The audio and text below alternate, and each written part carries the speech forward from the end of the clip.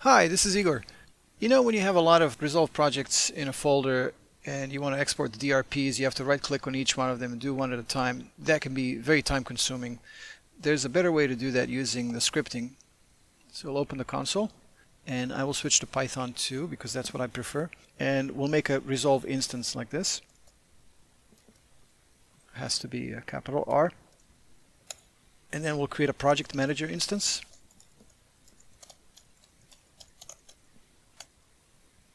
Now let's get all the current projects in this folder. We'll call that proj. If I say print proj, print proj. Oh, I see, I just called it proj. All right, so let's do that, print proj. You see these project names correspond to the projects in our folder. This is a Python dictionary, but we can just get the values like so. In proj values. These are now just the names of the projects.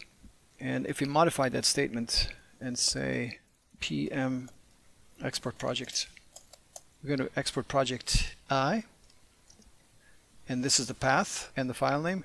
I'll put it on my E drive. This is a Windows machine, so I will do a / and the folder is drp, / again, and we'll concatenate that with the name of the original project.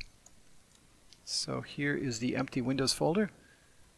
When I execute that, you can't really see the Windows Explorer window while the process is running, but these are DRP exports. I will show you how to delete all of these sum projects using scripting. However, you cannot delete the current project. I'll go cursor up to modify this statement slightly. So instead of export project, we'll say delete project. And if you look at the project manager window, all the projects are gone except for the one that's currently loaded. This wasn't too complicated, but you probably wouldn't use a command line like this in a production environment. It would be a better idea to write a simple script that performs the DRP exports and deletion if necessary. Or you could write a little app with a GUI to back up the projects. Thank you for watching. If you'd like to see some very finished examples of apps that use Resolve scripting, you can visit my site, metafied.com.